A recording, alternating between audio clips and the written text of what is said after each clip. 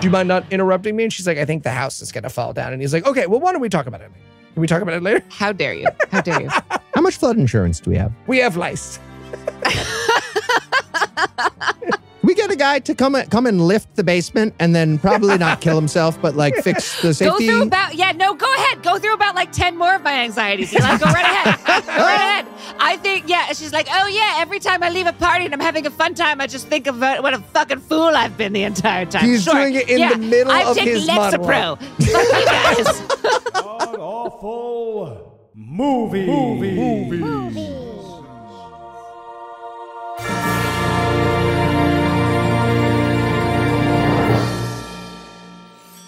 Welcome back to God-Awful Movies, where each week we watch another terrible movie so you don't have to. I'm your host, Heath Enright, and I'm joined by the Eli Bosnick. Eli, how's it going, buddy? Pretty good, Heath. Hope you don't mind that I brought the old ball and chain to this week's episode. Fun. This is a fun dynamic from the top. Wow. That's my energy the whole fucking show, everybody. Buckle Coming in hard. New Jersey husband. A guy making you uncomfortable in a Jiffy Lube waiting room. Perfect. Is what I'm bringing. I remember when we first started this show, Noah was like, hey, man, so like statistically, you got to remember that like 7 people, it's their first time listening to the show. Hey, do you mind if I introduce Anna before you explain this? No, this is no one's first episode. Here's the thing. No one heard that first thing if they don't already know our show and is still listening. 0 people. Okay, go on. Sorry, Jiffy Lube guy. Yeah, no, go for That's it. No, I've already, what I was saying is those 7 people all turned off the podcast this week. They didn't. This one comes from the gut. This was just for him. Okay, well, as I was saying when I got interrupted and mansplained to, we also have the Anna Bosnick. Anna, welcome back. Oh, sup, everybody. Apparently, my husband has decided to go the, like, I don't know, King of Queens sort of vibe. Yeah. You know what it is? She's been watching Kevin Can Fuck Himself in the other room. Interesting. And I think he's been really learning the wrong lesson from it. I'm coming away that Kevin's a great guy and he makes cool choices. Okay, we did that with Archie Bunker for a long time in America. Right? And that worked out great. Now we're doing That Kevin generation turned out James. awesome, right? Right. Yeah. Let's get right into it. Anna, Oh, boy. what are we going to be breaking down today? We watched Dolls. It's the story of an elderly couple who have solved the prison system, I think. Sure have, yeah. They came up with like the perfect way to rehabilitate domestic abusers and like, I guess, troubled youth or whatever, or I don't Nailed know. it. Got it in one, yeah. Kind of. I mean, it's also not great. Like there's some problems, obviously, but like it's way better than the current system we got. So Okay, hot take. I loved this film. Interesting. I also love this I thought film. it was an excellent film. It was good. Guys, this film was good. This film was, you know how pickles are 0 calories? This movie is 0 movie. Interesting. All right. I well, don't you think pickles are 0 calories. Pickles are 0 calories. No, they're not. They're not, but effectively sometimes some foods like are a net negative in Heath, do you see the guns Sure, in my head on this Skype call right now? All right. Do you see? If you chew your pickle, like 1,000 times before you swallow it, sure. Okay, so when I say this is... Hey, guys, I'm sorry I'm going to miss the rest of the podcast. I'm furiously Googling, are pickles 0 calories? They're not 0. It's food. Okay, whatever. Anyway, here's what I mean when I say I very much enjoyed this film. Yeah. I think it's not a great movie in the typical movie ways, but Correct. it's important as a film culturally. And we'll explain why as we go. Important. But on the flip side of this fight between me and Anna versus Eli, how bad was this movie? Well, if you like creepy doll attack movies like Chucky and Small Soldiers, but you wish the dolls were very obviously the protagonists, you will love this movie. So here's the funny thing. Oh, I'm Team Doll the whole almost time. literally, 100%. pretty There's much no literally moment the protagonist. At which also. I wasn't like, the dolls are doing great. We'll get to it, right? I would be spoiling the entire movie to talk through how right the dolls are at every conceivable moment of the movie, but they are. They are always correct at all points. This is what I mean, though, that it's culturally important. I think it's a good message what they're doing with the dolls. Yeah, they're that we'll solving get to. the prison system. Exactly. Noah gets home and he's like, guys, so the episode you recorded while I was gone, a little bit loose in the beginning. Also, it was very clear that you were saying political violence is necessary towards the end there. And I realized I didn't know. I am saying that. Yeah. So Dolls from 1986 wants you to kill a Supreme Court justice. I said they didn't get it all the way right. Okay, they didn't get it all the way right. It's not great now, though. It's really not right now. Sometimes you got to do that. Okay. Sometimes you got to use a doll. Is there anything you'd like to nominate this one for being the best at being the worst at? Oh, best worst accent reveal. 100%. And I love an accent reveal. This one had me wheezing on the ground with laughter. There are so many possibilities of what you're talking about. Are you talking about Isabel? I am talking about Isabel. Okay, I have yes. a phonetic. We'll get to it, but I have a phonetic exactly what she said. I'm very excited. The British accent on this character is bananas, and we will get to it. Yes. Okay. I'm going to go with best worst. Ads in Michigan.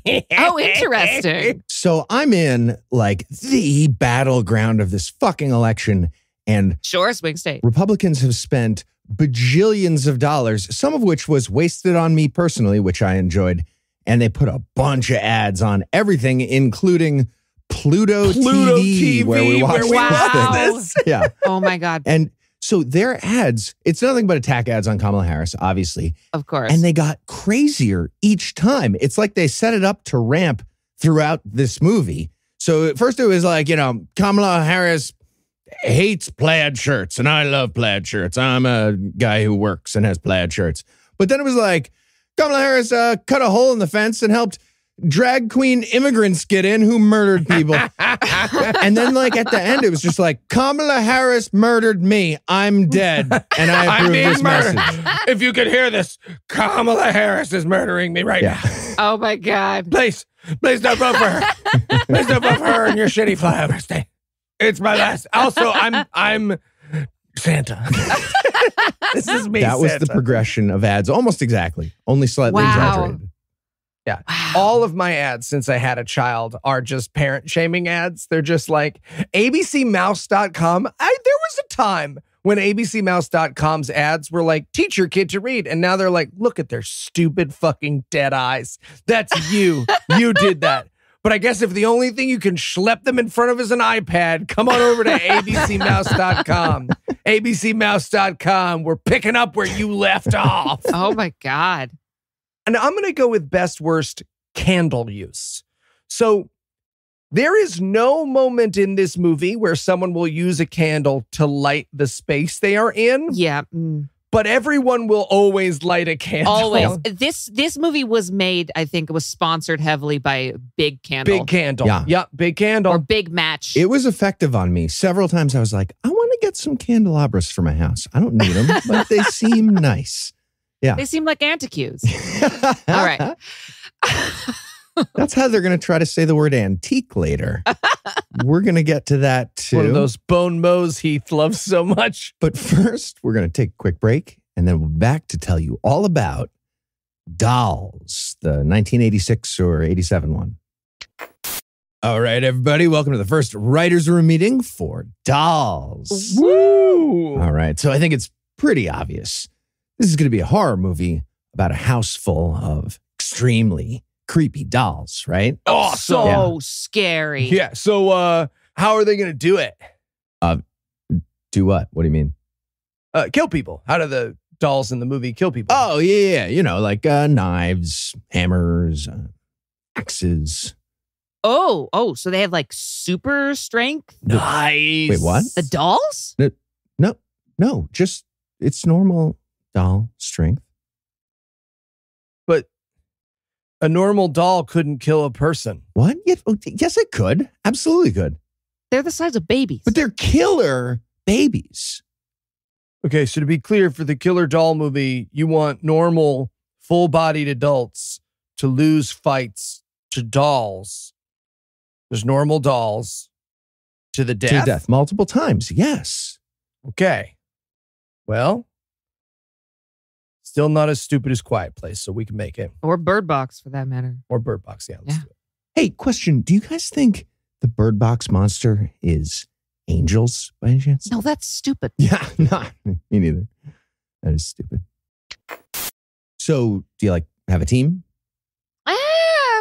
My brother likes the Seahawks. I'm from Seattle. I don't know. Okay. So I guess them? Seahawks. Got it. Yeah. Stop what you're doing right now, Heath Enright. Hey, Eli, why are you dressed like a cop? What are you doing? God, we never should have bought our son that Paw Patrol costume. Because you're trying to goad my wife into the illegal and seedy world of sports betting. Eli, sports betting, it's not illegal. Oh, sure. If you don't mind having your credit card stolen by a spy site in Yemen that disappears with all your money. Yemen is a weird pull. Yeah, agree. So look, Eli, I know when we were growing up, sports betting was just for Vegas, but now you can bet on sports safely and legally with DraftKings. No dark web needed? No dark web needed. Score big with DraftKings Sportsbook, the #1 place to bet touchdowns. Download the DraftKings Sportsbook app and use the code GAM. That's code GAM for new customers to get $200 in bonus bets when you bet just $5. Only on DraftKings. The crown is yours. Gambling problem? Call 1-800-GAMBLER. In New York, call 877-8-HOPE-NY or text HOPE-NY 467-369. In Connecticut, help is available for problem gambling. Call 888-789-7777 or visit ccpg.org. Please play responsibly. On behalf of Boot Hill Casino and Resort, Kansas. 21 plus age and eligibility varies by jurisdiction, void in Ontario. Bonus bets expire 168 hours after issuance. For additional terms and responsible gaming resources, see dkng.co/FTBALL. Wow, Heath, thanks. All right. I guess you're not under arrest after all. Yeah, plus those cuffs are plastic and don't open. I was going to ask you to pretend. Got it. Yep. And we're back. And we're going to start off with a very long intro segment with disembodied doll heads and a creepy music box orchestra. Yeah. An orchestra done on one of those vintage keyboards, because it was not an actual orchestra. It was a vintage keyboard playing orchestra sounds. And then my sons, Melissa and Doug Glockenspiel. Okay. Yeah. I found this very scary. I'm scared of dolls. Oh. Dolls kind of just terrify me. See, I played with them as a kid because I have the heart of a child. So, well, I did not, and I don't have the heart of a child. You've never been a child. But I will say, I had a personal evolution over the course of this movie. Oh. So I started in a bad place for dolls, and they really grew on me. And you end in a good place. Yeah. What happened to me at this point was I was watching it on my computer screen, and I look up and I see a fly walk over one of the doll's faces. And I thought, oh yeah, they're being really creepy about it. But then the fly flew off my computer screen into my face and gave me a giant fucking pop scare. You got the 5D experience. So, I was like, whoa, okay, maybe this is a good movie. It turns out I was not disappointed. I thought I was going to be. It was a good movie. Now, I will say for my experience of this credit sequence, they have normal doll, normal doll, normal doll, normal doll. And then they have one fucking fat doll. It's the meme. It's the meme girl. Yes. Running away. The running away with a stick of butter girl. It's that doll. Fat doll rules. I want him. I want him in my house. I want him on my porch to greet trick-or-treaters. Absolutely. And then for a second, fat doll was the theme. And then they had a normal one again. And I lost interest. Okay, I wanted to know about the meme with the girl running with butter. That sounds awesome. Yeah. See how much you miss out on him? Just grabbing a stick of butter loose and running away with it, being like, fuck you. Yeah, it's great because it's been memed with grabbing everything. Like grabbing a twisted tea and running away, grabbing the fucking, whatever's, grabbing Moo Dang and running away. It's been memed to hell. I like the energy of that. Yeah, it's a really good energy. So now it's time to get into the movie proper. So we're going to see some kids almost get hit by a car, and then we smash cut to the interior where we're going to meet the main characters of our movie, Bad Mom and Dad and Judy, their daughter. These punks, these girls who are singing in the field and almost get hit by the car, they are the quintessential little baby Anna idolized, wanted to be these punks growing up in tiny small town Hippieville, USA. Okay. Absolutely. Yeah, it's like if your boomer dad had to draw Madonna. That's how these two actors are dressed. The 80s were pretty fun in terms of what people were wearing. Truly. Absolutely. Also, I found the stepmom, we're going to learn, Rosemary, to be an interesting choice in terms of costuming. Yes. Mhm. So we're in the 80s. I don't remember moms dressing like fortune teller flappers from the 20s, but that's what Rosemary's doing. Okay, she has a hair story because she is doing like a little Edie from Grey Gardens sort of like headscarf thing. Yeah. Also, this actress, can I say, just looks spitting image of Pearl from RuPaul's Drag Race. Yeah. I don't know if you watched there's that a lot of that. season. She I did looks not watch that season. almost exactly like Pearl, like kind of dead in the eyes, sort of like thing. The pouty lip. It's like on point. She's serving Cruella de Vil realness. Honestly. Absolutely. sure. Yes. This is the Cruella de Vil prequel. Don't let Disney fool you with that weird Emma Stone movie. This is the one that actually predates it. Also, I don't know why. I think it was because they put Judy in a wig that was very obviously not her hair.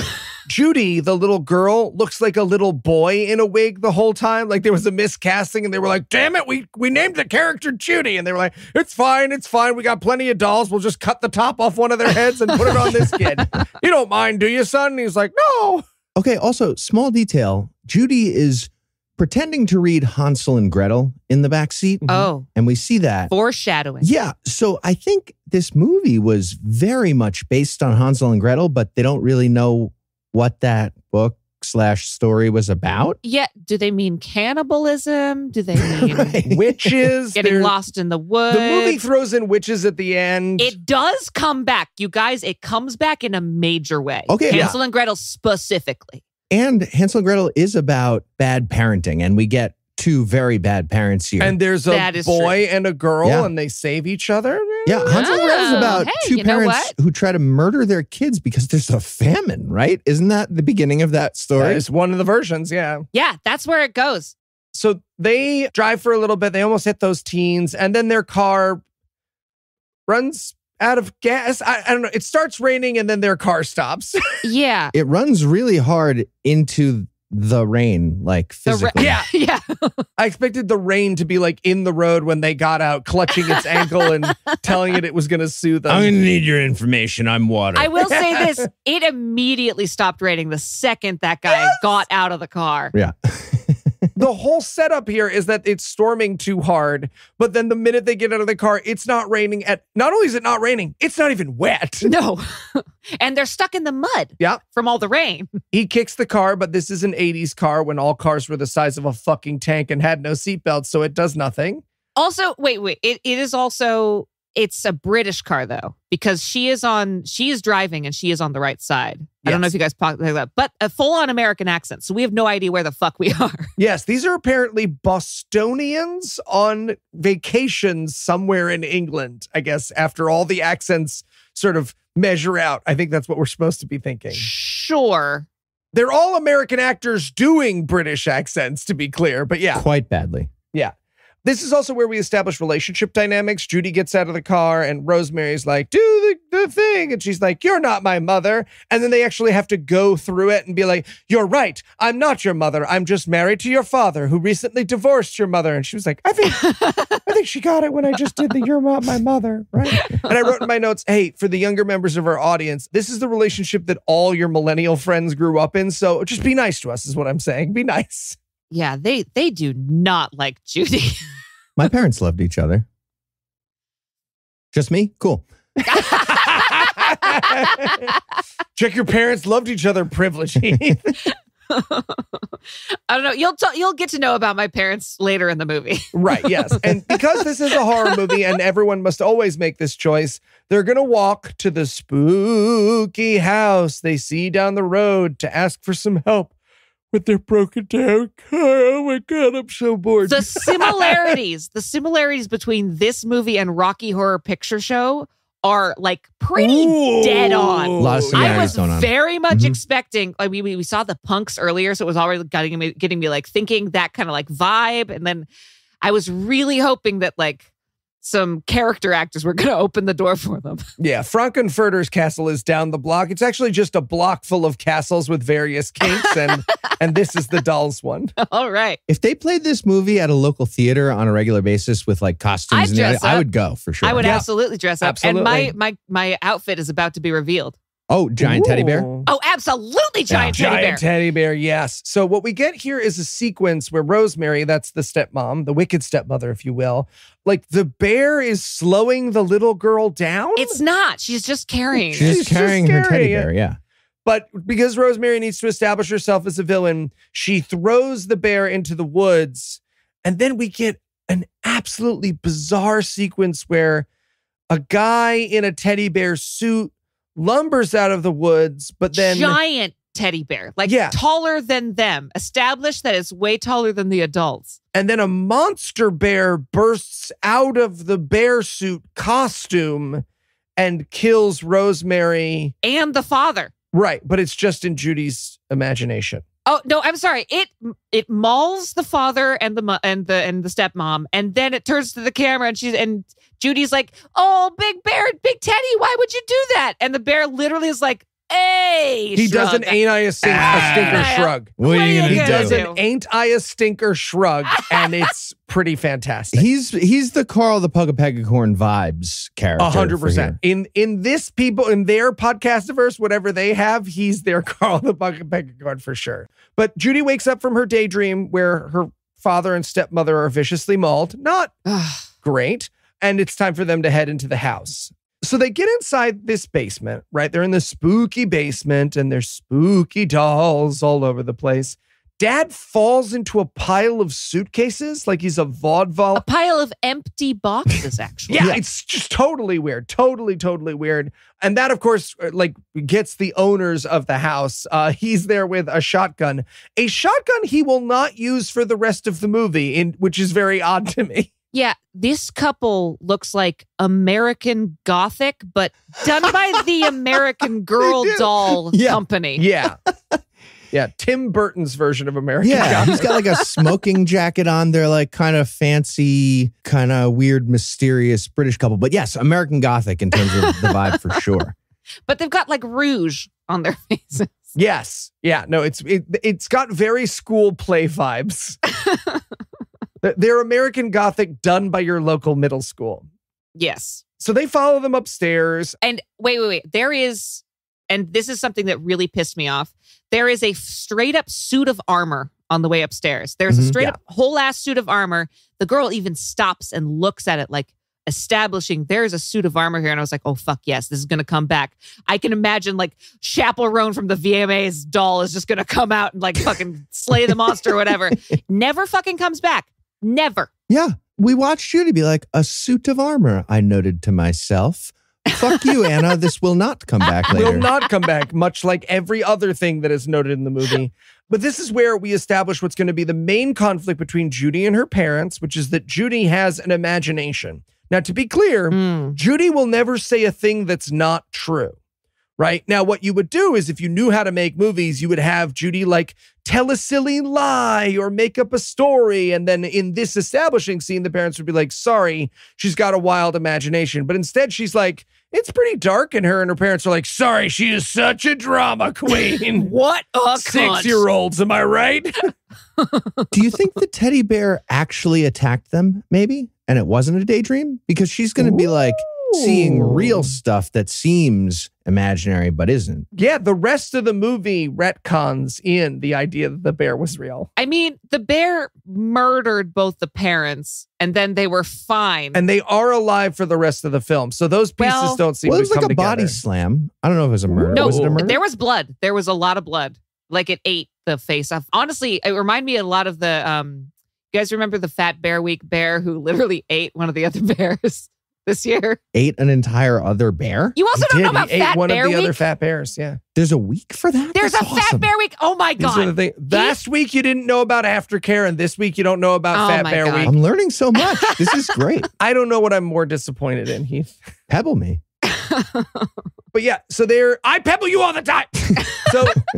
So they wander through the house, and their house is full of dolls, and these people are doll makers. Now, let me explain. The guy says the house gets clammy when it rains. The permission to obliterate the term clammy from existence. Yeah, definitely when describing a home. Don't put it in your fucking Zillow listing. Like I can smell that. That sucks. That sucks a lot. That's bad vibes. Bad vibes all the way. Clammy but charming. So they're walking through the house, right? And they know that there's dolls everywhere, right? And they're like, oh yeah, we're doll makers. And again, for the younger members of our audience, there really did used to be just weird doll people. Like, it wasn't necessarily a horror movie premise. Like, one cousin / aunt, you'd just walk in one day and they'd be like, it's about this now. And you'd be like, sure, I guess. Why not? So, it will be a horror movie premise in this case, but, it didn't have to be, is what I'm saying. It didn't have to be. So they walk them through the house. They pass by a door that's got weird giggling noises. Yeah, he says, what's behind that door? Or she says, what's behind that door? And it's like, oh, yes, that's where we keep our gremlins. That's the sound that they make. It's like the... Yeah. I wanted to see a gremlin room. That's I know, yeah, that right? would have been awesome, yeah. But eventually they make it into the kitchen, right, where they have this very weird, very poetic, metaphorical conversation about storms, which Judy, the little girl, will spend the rest of the movie taking literally, right? So one of the lines that the old man says here, he's like, we love storms. It's like a night that never ends. And throughout the rest of the movie, Judy will be like, yeah, it's because it's the night that never ends. And a series of characters will have to be like, no, the old guy. Yeah, that's Those just old puppet people speak poetically. That's just a thing they do. Yeah. No, night's never gonna end. No, it will. But it's just that, they talk like that. I do enjoy a storm, though. I kind of like that poetic language. It's cozy. Yeah, it's cozy. Oh, so cozy. Exactly. It's cozy unless your house is clammy. Obviously, yeah, not in a clammy house. Can I give this controversial hot take? Storms are cozier if you believe other people are outside uncomfortable. Without an umbrella. Yeah? Ooh, Schadenfreude. Oh, storms are about Schadenfreude to you. Yeah, I become diametrically more cozy by how uncozy someone else is. There's a Milton joke here, but we're recording this on Thursday night, and we don't know how bad the damage was yet, so I'm going to go ahead and not make it. But I just want you, podcast listener, to know, if Milton turns out to not be a really damaging and deadly force, I would have made a Milton. Then do not imagine Eli just covered in blankets, steepling his fingers. Exactly, being like, right. Just watching so CNN cozy. while people huddle inside a Tampa. Okay, I feel like you're steepling your fingers just when there's not storms now, because you're like, look at me inside the housing that I own. Yeah, exactly. Yeah, Others Oh my have God. not. This is this. and he watches Cops. This is absolutely And watching Cops. I don't watch Cops anymore. I don't believe you. Not anymore. I think you're lying. Moved on. I've gotten stronger. Now, Anna, is he lying? He doesn't watch any of that shit in front of Max. Let's be honest. As far as you know. as far as I know, it's true. Okay. my secret cop stash under the floorboards. Only on airplanes. This is also where we learn American Gothic, the couple's names. He's Gabriel and she's Hillary. I wrote in my notes, I'm Gabriel. This is Hillary. You should have voted for her. Yeah, they immediately, as soon as a new character comes on stage, they're like, oh, and this is blank, blah, blah, blah, blah. And this is his whole backstory.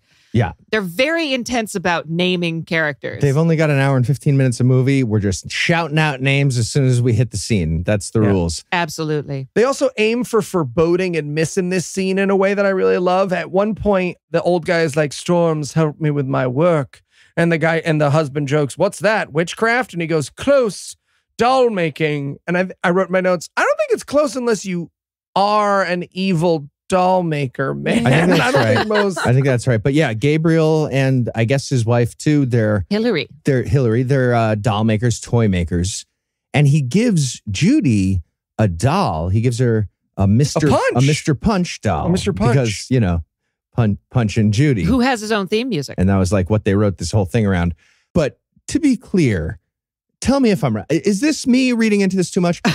This guy, Gabriel, and his wife, Hillary, they're fucking the puppets, right? Like that's what's happening. 100% fucking the puppets. Freaky in this. And there is a lot of evidence that they get freaky. Real upside down pineapple They're a toy energy. maker, if you know what I'm talking about. Okay, yeah. Important to notice that in life. Like, no judgment. Puppet fuckers are delightful. But just like know what you're getting into, right? Mm-hmm. Yeah. Also, weird that if he's gonna give her punch and he knows that the dolls can move around and talk, she's about to learn a lot of misogynistic jokes real quick. Yeah. I don't know if you guys have gone back to Punch and Judy, but it's gonna get rough. Not great. Oh, yeah. For the younger people in our audience, we weren't alive for this, but there used to be a whole comedy act. For anybody who isn't from the 1200s, Eli's got some exactly. In information case in case you've read a book that wasn't printed on a scroll. It still happens. These things still happen. It's just a Punch and Judy. It was like the original sitcom. It's two people who hate each other and just beat each other up the entire time. The whole thing is like they would actually beat each other up. With a bat,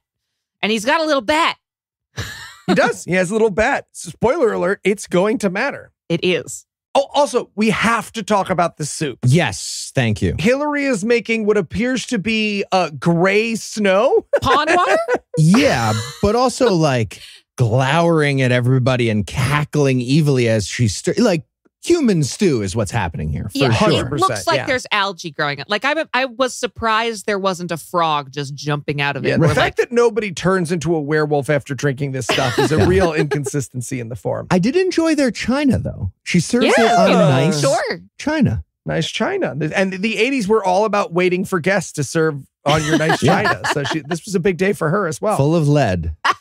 It's fine though. So now all the rest of the characters are going to burst into the movie because we don't have time to establish all this shit. Oh, I'm sorry. A punk smashes through the window. Yeah. And we get to my best worst, which is best worst accident reveal. The punk from earlier, one of the punks from earlier, smashes through the window and says, and I quote, "Jesus, oh, file like shite." Yep. It is Waiting for Guffman levels of... Truly. Yeah, it is Dick Van Dyke in Mary Poppins, but Bert has fallen on hard times and turned to sex work. That is what he's going for. It's a rough accent. British actors are a thing that exists. Like you're allowed to hire. I've heard they have them. I heard this was shot in Italy, which is closer even to where those British actors generally are. I was surprised. But all the actors are American, and you know this because they speak in American accents. Even the ones that are supposed to be living in this house. Like they do the sort of Princess Leia of accent going in and out and in and out. But like she's the only, she had one thing she stuck to. Yeah, for sure. One method, and it was... Yeah, she had one method, and it was... Okay, this accent was so bad, I'll be honest, when she first burst in and said what Anna just said, I was like, is this the real mom from Boston doing a Cecil accent bursting in? No.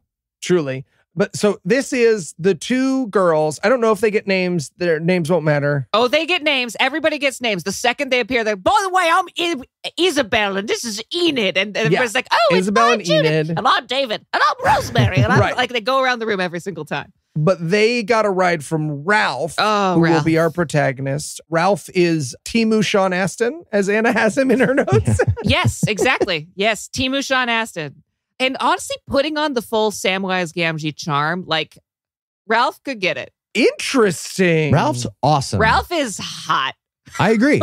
Yeah. He's got like early dad bod going on in a good way, for sure. In a Great very vibes. good way. He's also an idiot. Yes, he is also an idiot. He has childlike wonderment in an idiot way, which is charming. And that's kind of a big deal in terms of the political message of the movie, Eli, that I was saying was important earlier. And he is the only one who also understands, oh, I'm in a horror movie and this is not right. This is weird.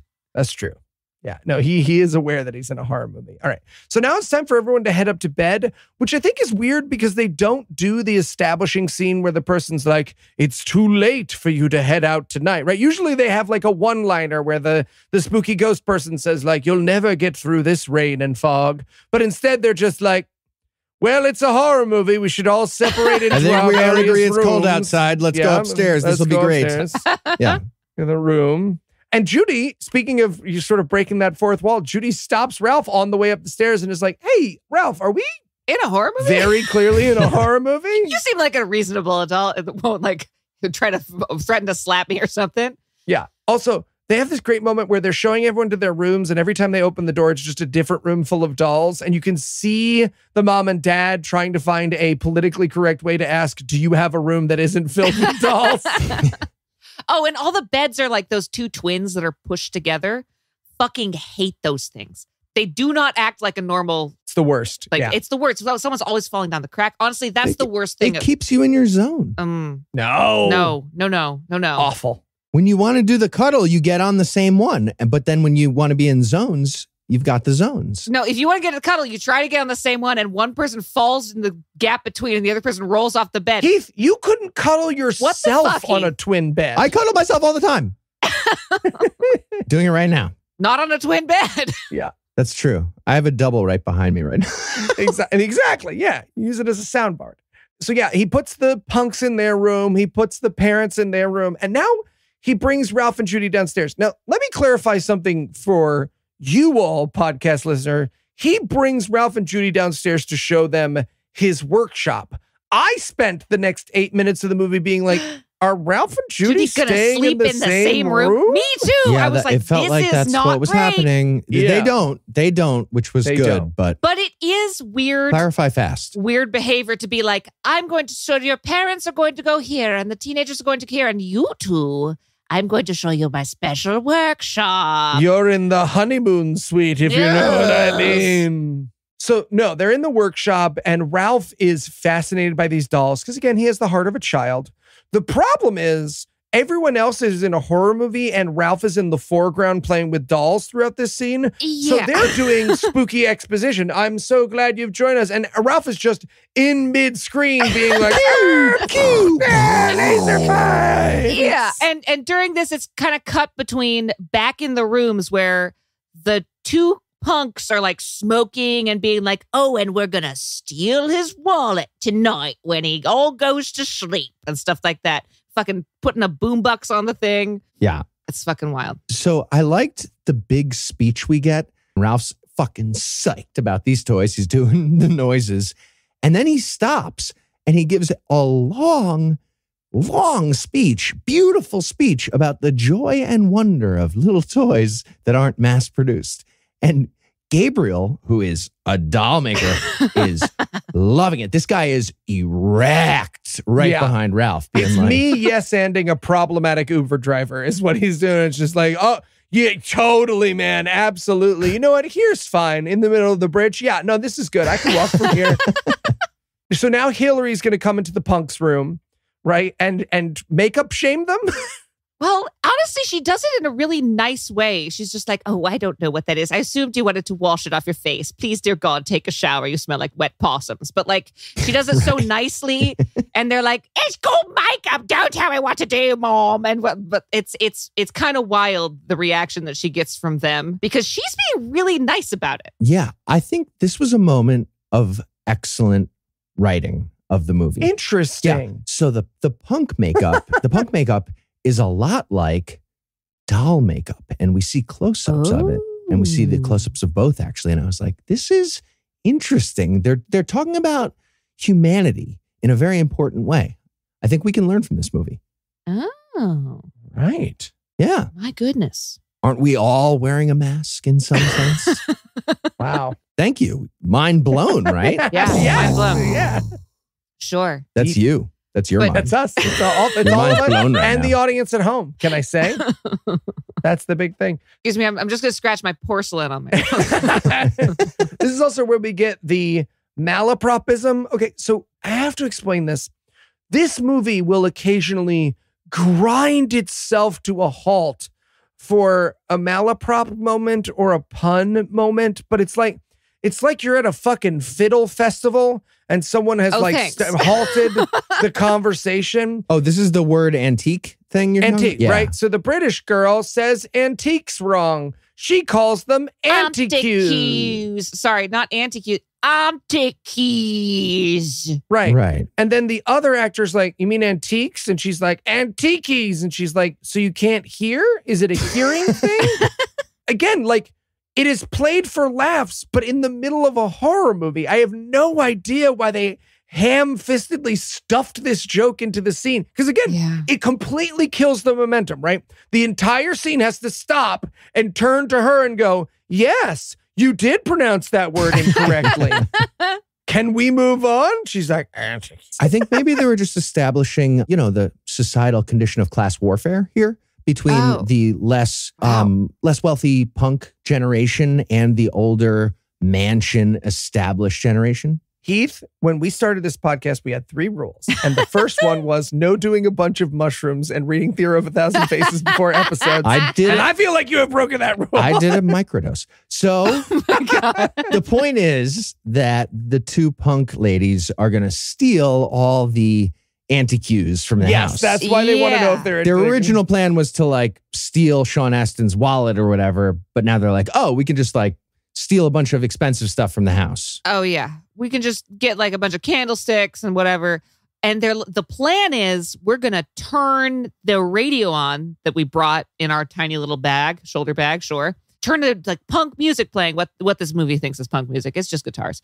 And no one will hear us. We'll sneak out and nobody will know we've gone. Says the girl that is wearing so many chains and bangles that like, it clinks every time she blinks. Like it's a lot. You can hear it in the Foley. The mics pick it up. It's like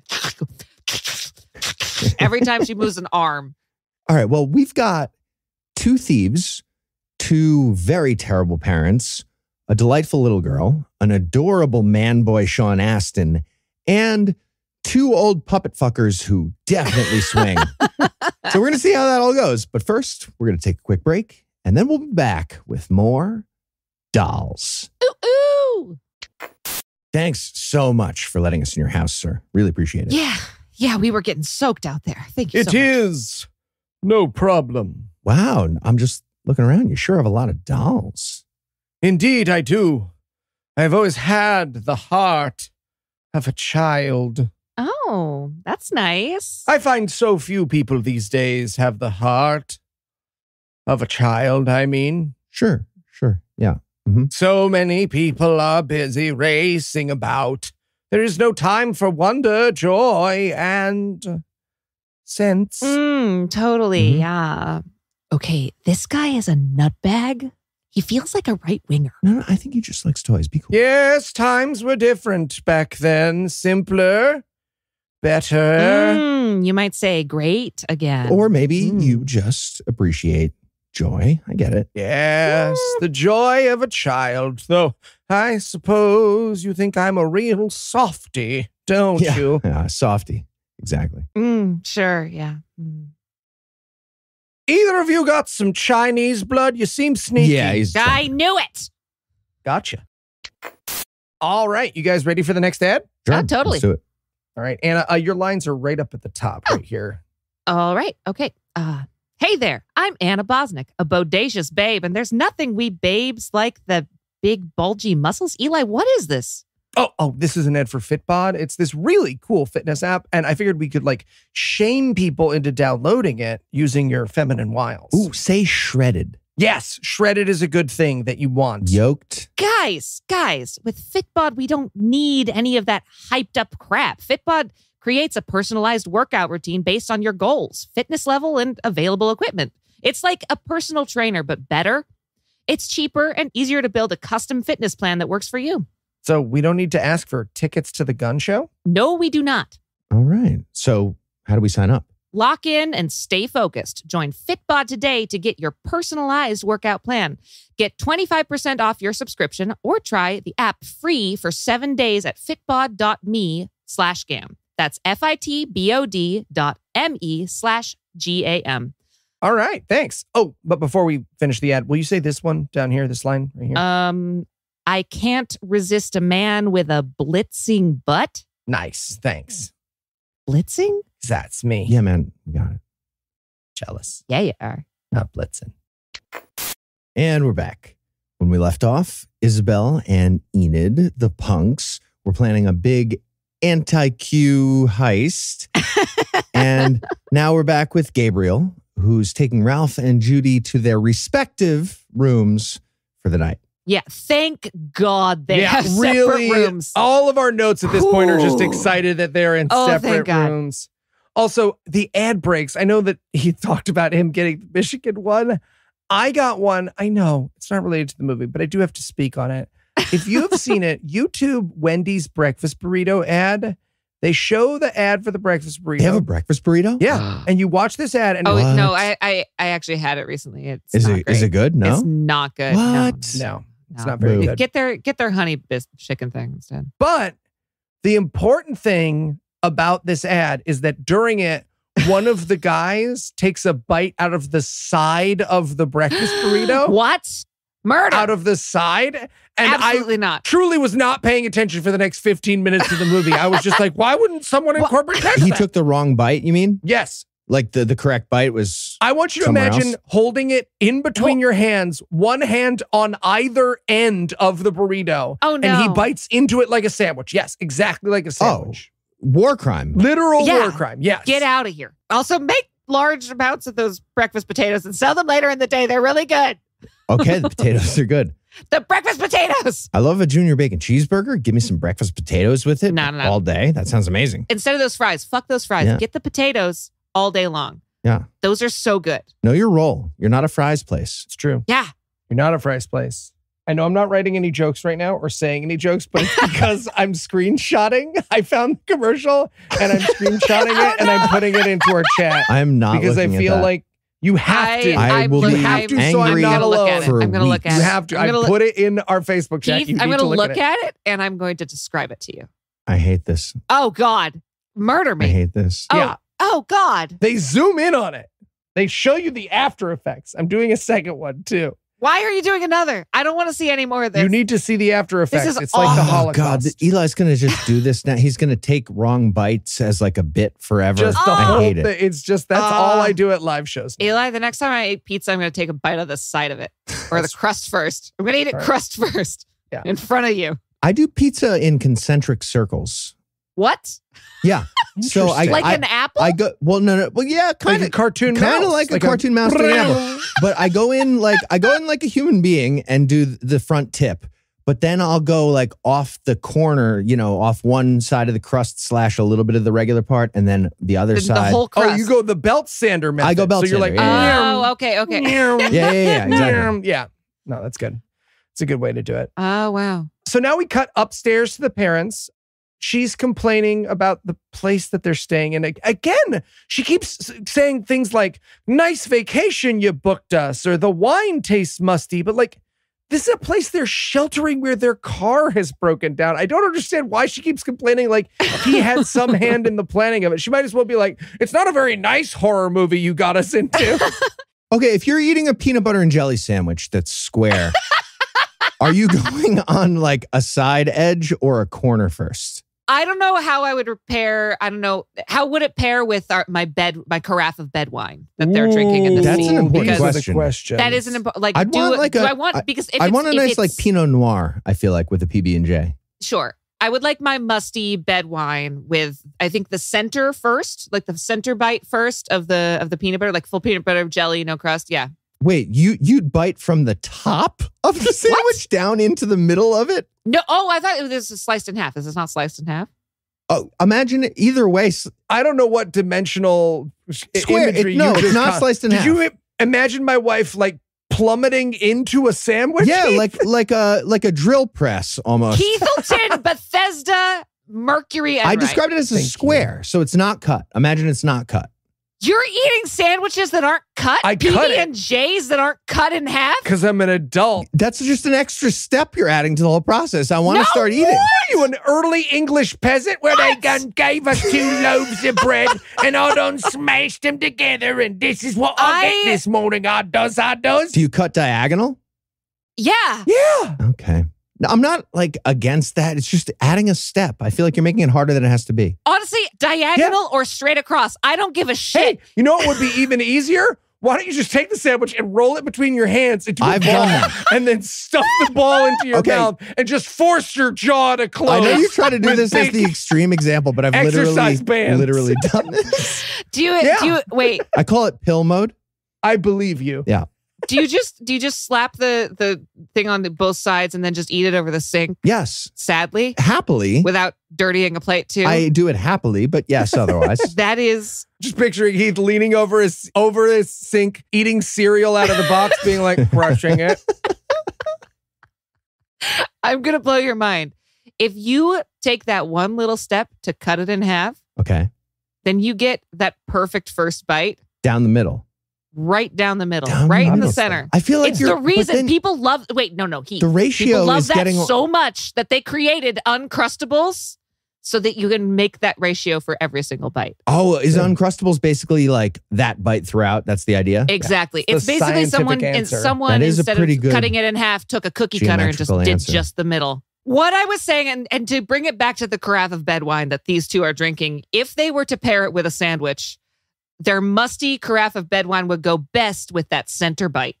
Okay. I will agree with that. Interesting. I would want like a savory sandwich, like a liverwurst, maybe? We weren't talking about savory sandwiches, Heathleton. Like a pate? And either way, you got to cut it in half and get that center bite first. It takes one more step and you get the best first bite. Knowing you're going to fold it into a fucking dim sum bun and then lower it into your mouth like Jaws approaching a young maiden. So Just lube up your mouth. And yeah, just exactly. Just fucking Nathan's famous hot dog contest over here. These are terrible examples if you're trying to talk me out of something. Perma competing. Joey Chestnut, American hero. American hero. American hero, Changed the absolutely. game. Works for Impossible Dogs now. Yeah, he's got his own brand of mustard. He's crushing it. So there's a movie. Yeah. So there's this movie. So there's a movie. Anyways, it's time for some straight up doll murdering. Finally, we're like, yes. I'm not kidding, 30 minutes into this hour and 14-minute movie, and we're going to get our first doll murder. I'm sorry. We have to skip back 1 second. Please. Because they do the couple sitting in bed. She's got her hair covered because for some reason she hates showing her hair, and they're drinking the wine. And then it cuts to Judy in bed reading Hansel and Gretel again, but this time she's reading it out loud. And she's talking. She's reading to Punch. She's reading about the point where the witch has Hansel in the cage, and she has him stick his finger out every day to test how plump he's getting. Mm-hmm. And that will come back. And that is why Hansel and Gretel is the book. This is good writing. I didn't even notice Big that. payoff. It's a good Yeah, movie. this You is guys, all it's a good coming- movie. It comes together. It's all coming together. Sean Astin is Hansel, right? Yeah. Okay. Love that. So time for doll murder, right? We're going to cut over to Punk Girl, the one who said anti-cues, that hilarious bone mo. Hilarious. That we all enjoyed so much. She's just searching around the house, but she's just kind of randomly stealing stuff and walking around with the flashlight, which is weird because like she's welcome in the house, right? Mhm. Like she kind of indicated in the last scene that maybe they sneak out before everyone else wakes up, but like there's a variety of reasons why now is not the time for robbing. I don't know. It's very odd, but it's time for spooky doll stuff, starting with a classic, the music box that keeps opening and she goes over to close it. Ooh, Except by itself. they fuck up the beats and there's not a third beat where a horror thing happens. The music box opens, she closes it. Music box opens, she closes it. Music box No, it opens. just comes back on. Oh, no. No, it comes on the third time and the dolls that were sitting next to it have disappeared. Oh, You didn't notice that? Also, the dolls' faces change every time. shit. Eli, you're devastated right now. I didn't This notice movie that is either. pretty Guys, great. Yeah, I'm obviously. Guys, yeah, that It's a really good movie. Back you. in the beginning, they had three. So when they were doing the credits and those creepy doll faces, there were 3 names that literally had the title of fucking doll shenanigans or some bullshit. It was like doll effects, doll special effects. I call it doll shenanigans. That is understandable considering how much went into this. they had 3 separate teams of doll shenanigans going. Yeah. But yeah, they grab her and they like smoosh her into the wall a little bit. Okay. They battering ram her into the wall. Yeah. Into the baseboard because this Yeah. is excellent writing. Like, what would a doll murder look like? It would probably be low to the ground. Lilliputian. Lilliputians smashing somebody into the baseboard. I thought this is good. Absolutely. And we get like, a first person view of that from Isabel. And then they spit her out into the hallway and she looks up, grasping out with her hand. And it's Judy who's out looking for water. And she raises her finger out and Judy tries to get her finger like the that's book like in Hansel and Gretel. earlier, like in Hansel and Gretel. Guys, it's a good movie. Wow. Yeah. Wow. It's all coming together. Okay, but so Isabel right after that gets dragged away by the dolls. And Judy's like, yeah, all right. I'm cool with that. Yeah. I was like, yeah, so am I. And can I say, I kind of also felt the same. I mean, they eventually end up killing her, which I think we can all agree is an overreaction, right? Private property is a crime unto itself. When she was robbing them and the dolls just kicked her ass, I was like, I mean, yeah, breaking it in. Fuck around and find out, Isabel. Yeah. So Judy runs into her parents' room, Daddy and Rosemary's room, to tell them that the elves got one of the girls. Now, That's a very strange thing for her to say because at this point, I think she has seen that they are dolls, not elves. Am I wrong about that? Earlier, she was like, why are there gremlins in this closet? I hear gremlins behind this closet. And he was like, oh, those must be elves and fairies. And it just like brushes it off. And she's like, where do the elves live? And the guy literally earlier before was like, elves live wherever they want. Like she's talking about elves and fairies this whole time. Exactly. Are you paying attention to the movie, Eli? Yeah. Are you? Yeah. Eli? My point is that at this point, she has seen them be dolls. Sure. You're being very dismissive. Okay. The point is, she comes up and she's like, oh, the elves took the girl away. And their immediate They are trash. Yeah, they are drunk. Yeah. The carafe is empty. Yeah, their immediate reaction is Rosemary leaps out of bed. Again, correct me if I'm wrong, because I'm obviously not paying as close attention to this movie as you guys are. Maybe you could learn something. They immediately leap out of bed, and Rosemary says, the old man is a sex fiend. I knew it. And okay, like I agree with that, but not the way she was saying it. You know what I mean? also don't know why she concluded that. He's fucking puppets, which, you know, well, they're live puppets, so it's tricky now that I think about it. But yeah. Well, and the dad gets so angry, he like threatens to smack her. And the only reason he doesn't is because Rosemary's like, no, you'll have to pay more child support if you hit her. Yeah. But I can hit you. And I was like, these parents like read the parenting books that the adults from Matilda and Little Orphan Annie and like... And our parents read. And basically... they wrote the parenting books written by Roald Dahl, basically. Dahl. Oh! Oh, hey now. But they... Liberty and justice for Dahl. They don't believe her... What they should call this. The point is they don't believe her and they want her to get out. So she gets out and she goes downstairs to wake up Ralph and tell Ralph what she just saw. Okay. So Ralph has put a clown doll on his nightstand facing him. Well, I don't think he put it there. And he is masturbating for sure. Yeah, this is definitely... They got in, the door closed, and Gabriel was like, hey, now that Judy's out of the way, do you like it when dolls watch? Because I have a nasty little clown who you can really... And Ralph was like, oh my God, I so do. Me too. I would love a nasty... I was going to ask if you had a clown one. Do you have a clown one? You do have a clown one? I have a clown one. I have a clown one. He's a naughty boy. Okay, this movie is a referendum on puppet fucking, and it is making excellent points. That's just official. A referendum on fucking is the name of my one-man show. It's at the Public. No wonder you like outfit stuff. There are dozens of us. But yeah, he's jerking off in front of this puppet when Judy comes in. She's like, oh, the elves killed somebody. And he's like, I don't think that actually happened. Actually, just give me a second and look away. I don't think that happened. What he actually says is, oh, are you sure the elves weren't just lonely? And she's like, yeah, I guess you're right. Judy, she was bleeding from the head and screaming when they dragged her out by her feet. Yeah. Get your shit together, Judy. The entire movie almost resolves at this moment because he's like, maybe the elves just wanted to hang out. And Judy's like, that's a great point. I'm going to go back to bed. But luckily, he notices that she has bloody slippers. Yeah. Ooh. So the case is afoot. And he does the thing where he puts his fingers on the slippers to check. And this actor, Sean Astin, or whoever the fuck it is, Timo Sean Astin, he comes so close to licking the blood. Yep. He's 100% ready to do the cop Somebody, show. like a director out of frame, was like, stop. That's Ben Nye. It's salty and gross. That Don't is do it. Salty and gross. You watch the actor be like, oh, okay. Look, there aren't many good things about drama school, but one of the benefits of drama school is at some point someone gets Ben Nye in their mouth and you go, oh God. bad. There was a really bloody like horror play that we did at one point, and they did like where we met. Oh no, I was talking about college. God, but, fuck me. Jesus. No, the blood was made. No, the blood was made out of pine sol, you guys. That's what I'm trying to get to. And it did not taste good. You were not supposed to put it in your mouth, but it did eventually get everywhere.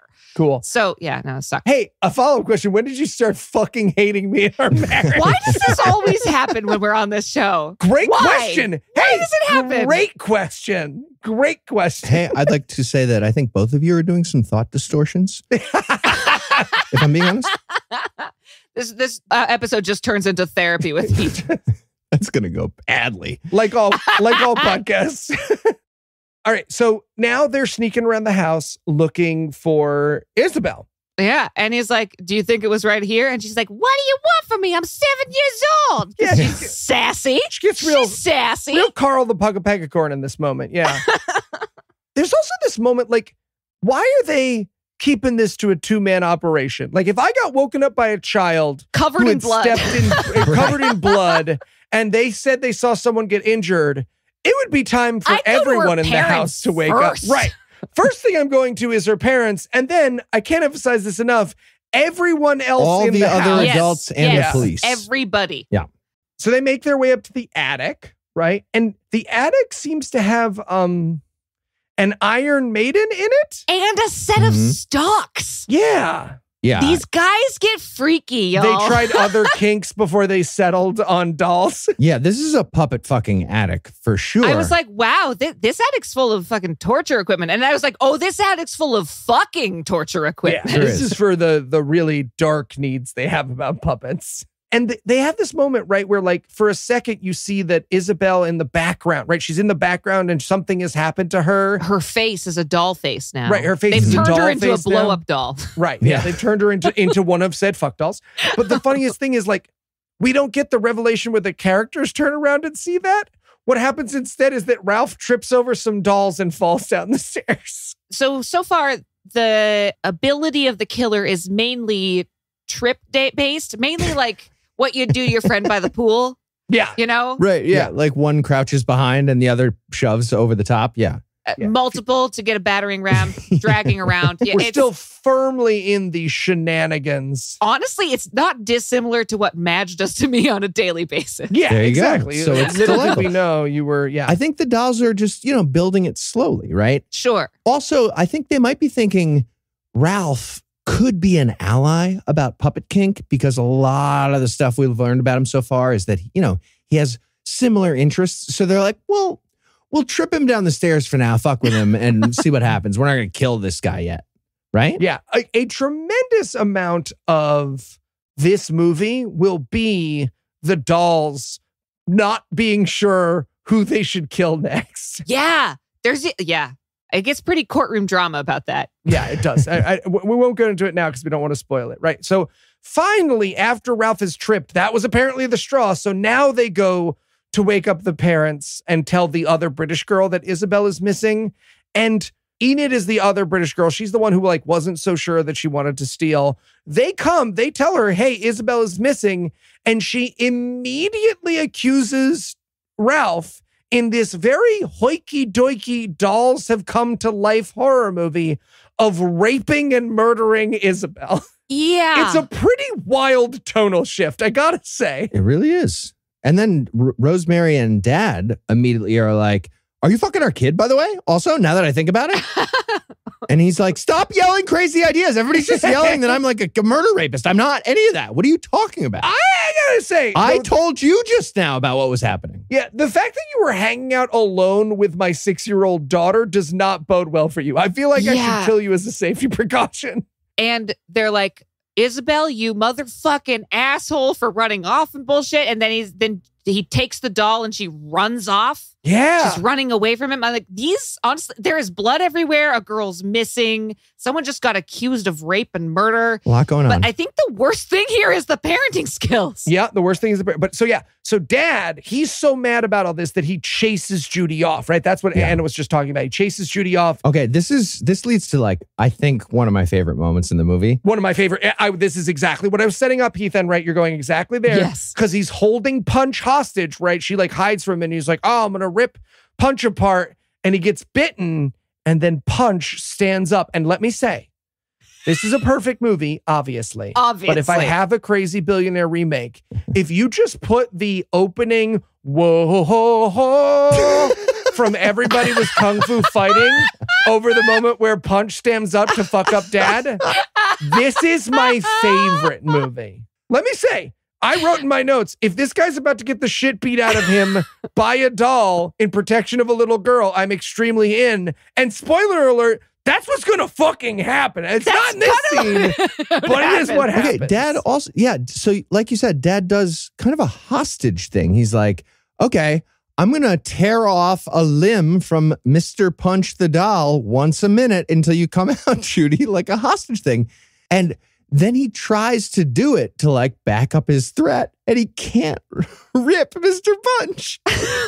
like a Proud Boy trying to rip the Antifa sign. It's the best. He even holds him over a candle and he won't light on fire. It's amazing. That was my favorite failed attempt, is when he holds it over the candle. He's like, ow, ow, hurt me. I'm also here. Yeah. Ow. But then the other dolls pop out for the fight, and I wanted one doll to just be like, shoot the hostage, kill Dad. And of course, Kung Fu Fighting playing. Yeah. So now Ralph is running off to find Gabriel. He opens the door. He finds Gabriel apparently standing still and clothed in the dark. Super chill. And he's like, yeah, someone got killed. There was blood all over the floor. And he's like, oh, no. That was just paint. Oh. Yeah, I spilled paint. Hillary will be so cross because he does not have an accent at this point. And this is the weird thing, right? Ralph should then say, oh, well, one of your other guests think I raped and murdered her, and the other guest is now chasing his daughter around with the intent to harm her. Mm-hmm. But he's just like, oh, paint. Slaps himself in the forehead like he should have had a V8 and heads back to bed. So this is where Judy and Ralph reconvene. He's like, oh, it was just paint. And she's like, oh, I don't think it's paint. I think this is part of the longest night in the world. And this is what I was talking about earlier, where he like tries to explain that was just a creepy character in a horror movie speaking metaphorically. But then they have this insane interaction. He gets down on Judy's level and gently strokes her hair, which I did not care for. No. And he says, Judy, do you know something I don't know? And then Punch, the doll. Yes, the doll speaks. Podcast listener speaks and goes, you know what I'm talking about. And no one in the movie will acknowledge it for the rest of the film. Well, also, like, he already knows it's blood because he says, I'm cleaning the blood off of my leg when she first gets in there. Like, I think he's just like grasping at reality. Yeah. Grasping at it. Well, I think Mr. Punch, he says, deep down inside, you know what to do about all this situation. I think Mr. Punch is a good guy. I think what he was doing is saying, like, deep down, you know what justice is. You gotta kill a Supreme Court justice. Just saying, You gotta do it. I just need, The Rev, legal version of that. you're not the hero Gotham needs. It's what Mr. Punch said. What we are saying is that's what Mr. Punch said. Tree of Liberty, Mr. Punch gets it. Watered with the blood of Mr. Punch. I've always said that. Anti-puppet tyrants. That's what he's talking about. I think he's making a good point. Yeah, exactly. So now it's time for Rosemary to die. She's painting her nails in bed when the dolls just attack her with knives. I just gotta say, nobody in this movie actually seems to sleep because so far they've been apparently in bed for like an hour, but so far nobody's actually done any in-bed stuff. Except they've been reading. They've been painting their nails. They've been drinking a whole fucking carafe of wine. I'm out in like 30 seconds once I'm horizontal. Yeah. Everyone in this movie went to my wife's school of lying in bed. Honestly, it makes more sense why she's so grumpy. Because she hasn't been doing any sleeping. She hasn't been doing any sleeping. Yeah. So she has this really long, drawn-out fight with these dolls. There's a lot of things that happen in this scene that I have questions about. The Saw guys? So first of all, there are two dolls that are in, like, they have the like back and forth old-timey lumber saws. So here's the thing that's always the problem in doll movies, right? Which is that you, as we intimated in the original doodly-doo of this episode, you are stronger than dolls. Yes. Right? So even if a doll had a knife, I'd just be like, flick, you're the size of a baby. I think these are demon dolls that have extra strength. Well, that's the thing. If they have extra strength, you need to demonstrate it, right? So the thing, like small soldiers. Well, they use a saw. There's one that bit her and bit a chunk out of her. So they're like raccoons. Right, but it bites a doll mouth sized chunk out of her. One of them has a full-size knife and sticks it in her back. Yes. If a raccoon came up and had opposable thumbs and was holding a fucking knife, which they do. It could kill you. And they could. Eli, you are a doll truther, and I don't like it. We're tired of it.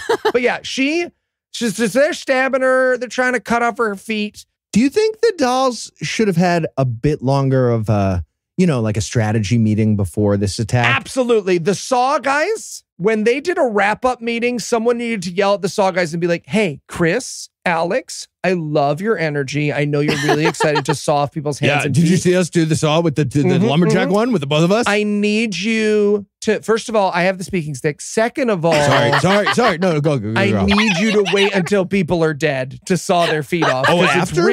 It's just distracting, if anything. Okay. But guys, these dolls are so organized. They're behind her. They're in front of her. They're everywhere she turns. They fully pull off like a full-on Jurassic Park style Deinonychus attack.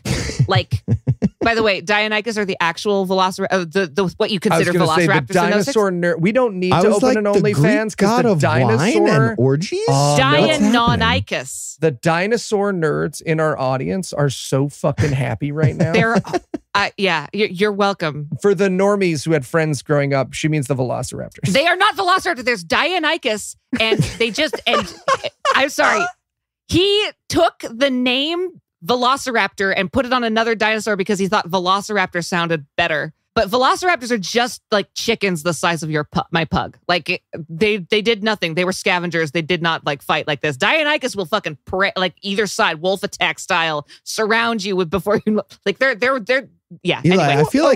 I feel like Anna's told you this so many times and you're just not A listening. lot. Yeah, a lot of times. And then she passed those genes down to my son and he flaps when he's excited. Hey now. Everybody flaps when they're excited. Okay. A lot of the people listening to the podcast. He's like a little velociraptor. He's like a little velociraptor. He is very much like a little velociraptor. He went through a biting phase and everything. But I have to talk about the end of this fight scene because it is so incredible. They're stabbing her, they're poking her, they're trying to cut her legs off. So in order to escape, she jumps over their heads out the second story window. And my question for you, fellow podcasters, is, was that their plan? Or does she jump out the window and then we don't get a scene where the dolls are like, oh, Wait, all right, well. do you think the actor just did an improv dive out a window? Oh, no, sorry. I meant, was that the doll's plan? Was the doll's plan? Not Jack Nicholson, fucking This is winging method. it on and she fell funny. Yeah. Eli, they immediately disappear as soon as she hits through the window. So I think they're actually going down to finish the job. Yeah. I feel like they were like, okay, well, I mean, I wanted to do the lumberjack saw, but that was a freebie. We'll just go down and figure it out, Okay, here's the thing. Put a pin in that because there will be evidence later that Yes. there is a scene we don't see where the dolls had to go downstairs and be like, And recover the body. all right, let's fucking get, God, I wish we were Two, three, four. we should just get like Two, one three, four. normal guy. Where are the Saw guys now? Now we could absolutely use them in pieces. Oh, sure, now they're not fucking here. All right, we all lift on 3. 1, 2. Does Gary, anybody know about Gary, you're pulleys? not pulling. It's like a Ramp. super cool Give math anything for a ramp. mechanical advantage. I fucking love this movie. It's fantastic. And Rosemary sucks. And she just died. Yeah, she deserves it. Yeah. She deserves every second of this. I think wherever you stand on the very important human puppet conflict, we're all happy to see Rosemary dead. And on that very happy note, we're going to take one more quick break. But first, let me give Act 3 the hard sell. Will we all learn more about social justice?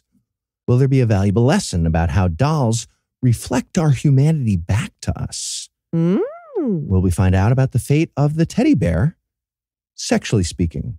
Find out that, yes, when we return for the spooktacular conclusion of Dolls. So many adults have lost their sense of mystery, Ralph, but not you. I can tell you still have the heart of a child. Oh, it's true. Man, these dolls are so cool. Thank you, Ralph. Thank you. It's been quite a few years since my wife and I found someone who is... okay, yeah. Hey, Ralph? Sorry. Sorry. They're just so cool. No, of course. I understand, Ralph. The way the doll excites the imagination. It really brings one back to it. Help me! I am a Hey, dinosaur. Ralph, buddy, can you log it in? Sorry. Because, liking toys is one thing. This feels like, I mean, you're what, 37? Sorry, I was listening. Oh, you were listening? What did he say? Said I'm 37. No, before.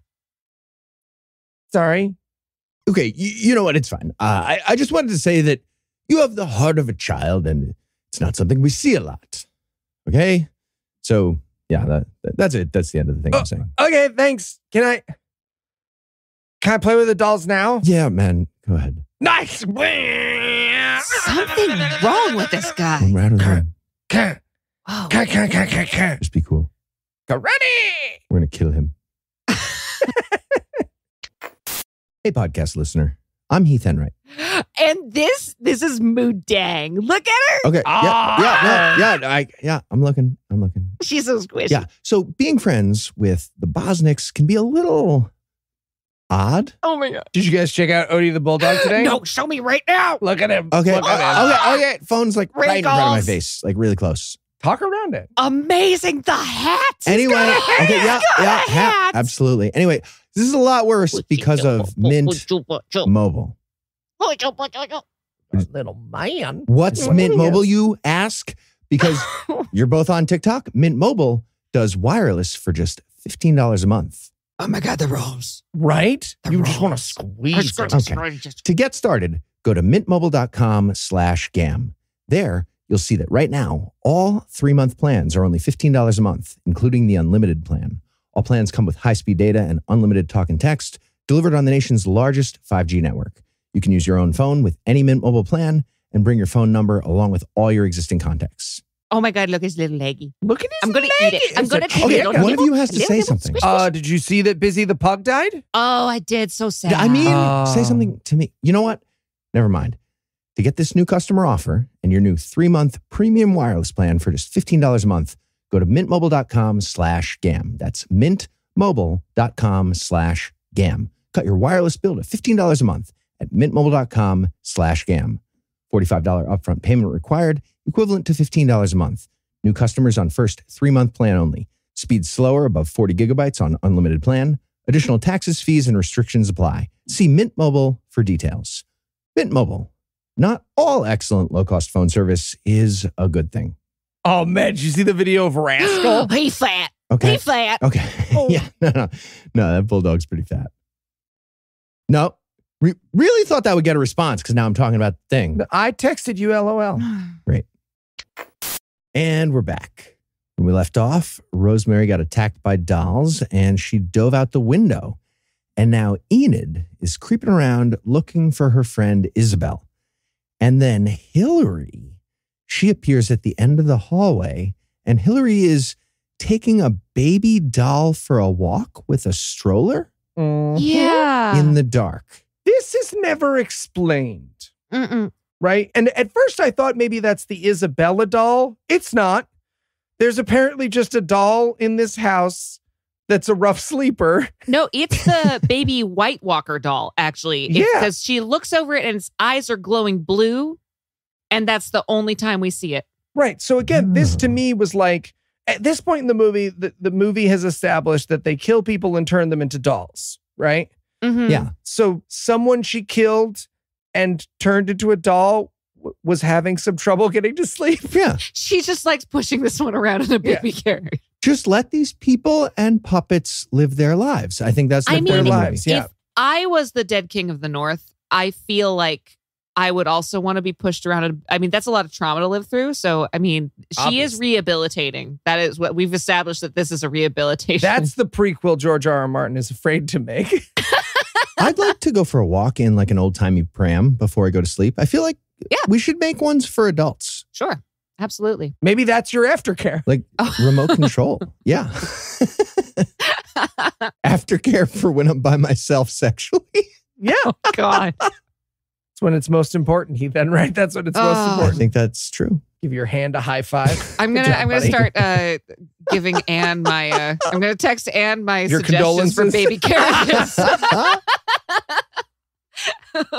Your wedding gift and your baby shower gift are going to be one and the same. It's just about the use. I support.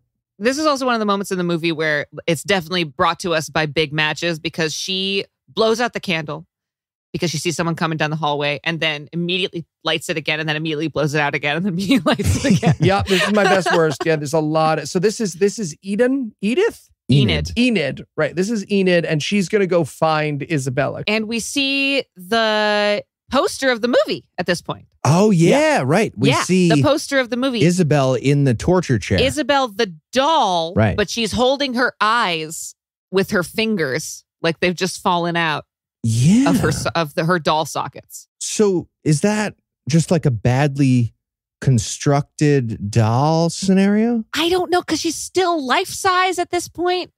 Also, this kind of falls apart, but it does. I get brought right back in when she gets lassoed by Woody, like literal Woody from Toy Story. It's an official crossover, guys. Yeah, this is the Woody fight, and she lights Woody on fire and he dies. Meanwhile, Punch was fireproof and Woody bursts into flames like he's been like soaked in gasoline. Yeah, they're not getting even fireproof treatments across the dolls here. And I think that's something to bring up with the old lady and old man that turned them into dolls for sure. Yeah, definitely. And during this doll fight, it's revealed that the dolls have demon faces under their doll faces. And bones organs. and flesh and organs and skulls. Is the idea that Gabriel creates demon dolls with like magic, but then also builds a regular doll shell over the top? It seems like he shrinks down the body through magic somehow and then puts that in a doll that's pre-made. Because it is a pre-made doll. Right. Well, we actually see the process later. This feels like a metaphor about humanity, doesn't it?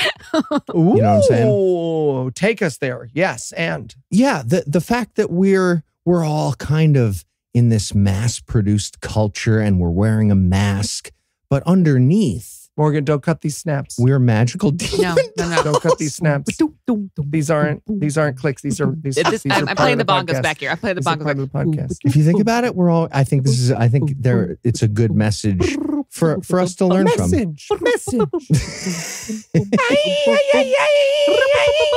Anyway, Enid runs away because, the dolls are attacking her. Shut up. I was just ending. I felt like I left you hanging in segment 1 when you came with the deepness. And you guys, didgeridoo solo over here. You're fucking it up. Anna, I've told you so many times you can't have a didgeridoo solo. God damn it. When I get shot by a fan, everyone's going to blame you. I hope you know that. Looking at you, April. When I get lassoed by a Woody doll. Get in there, girl. Right in my head. Anyways, so she now fights her way through the dolls. This is some really effective doll defense. Like, they don't cover this in Aikido. Like, they should. No, she is really invigorated in this doll fight. She's doing well against the dolls. Steven Seagal. Sure. Yeah.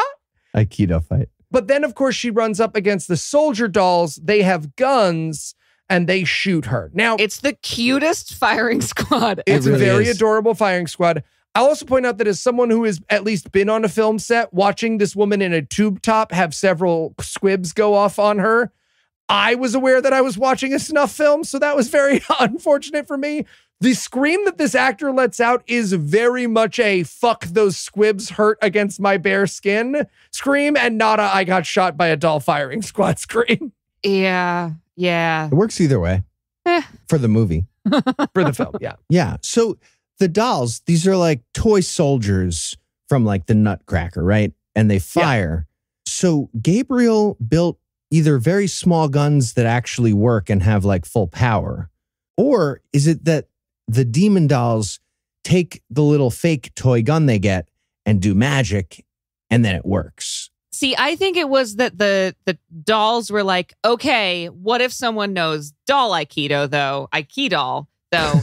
Wow. And then they were like, well, Aikido doesn't work on guns. How does it feel for Anna to just come off the dome with Aikido when you wrote down fucking Steven Seagal? I didn't write that down. That was off the dome. Anna's was better. That's not the point. Separate notes that you hope to surprise us with your puns. You have them scrawl tear-stained notebook on your phone, and she's just rolling them out. Just fucking Salieri and Mozart on the podcast, everybody. Salieri? Yeah. Salieri, yeah. Did you say that like Guy Fieri? Like an asshole? Salieri. Yeah, how it's pronounced in the original Italian. Okay. Fucking Olive Garden. Maybe you've heard of our good friend Cecil? The language of his people? Oh my God. Aikidal's awesome. But yeah, they shoot her. Yeah, they shoot her. So now it's time for Dad to discover Rosemary's body way too late. So as we indicated before the break, Rosemary's body is now underneath the sheet in the bed, which means the dolls went outside down to the ground floor, got her upstairs, dried her off, right? Cleaned the room a little bit and covered her with a sheet in the hopes of this pop scare. But I don't know if this was supposed to be a comedic moment or not. He doesn't do the pop scare moment. Yeah, he comes over. He's like, oh, hey, I guess you're already in bed. Yeah, I'm going to get ready for bed too. You know what? Nah, I'm going to go take a shower. And then they cut to a different fucking scene. Yeah. They edged this pop scare. They sure do. I'm saying. Yeah. I was expecting this was going to turn into Weekend at Bernie's. Okay. But like a really weird, like another form of doll. If you know. Yeah, exactly. A really upsetting one. Yeah. So now Judy is bringing Ralph over to the doll room where she's been hearing the giggles coming from and where she thinks Isabella is. Yes, the gremlin closet. Right, the gremlin closet. Exactly.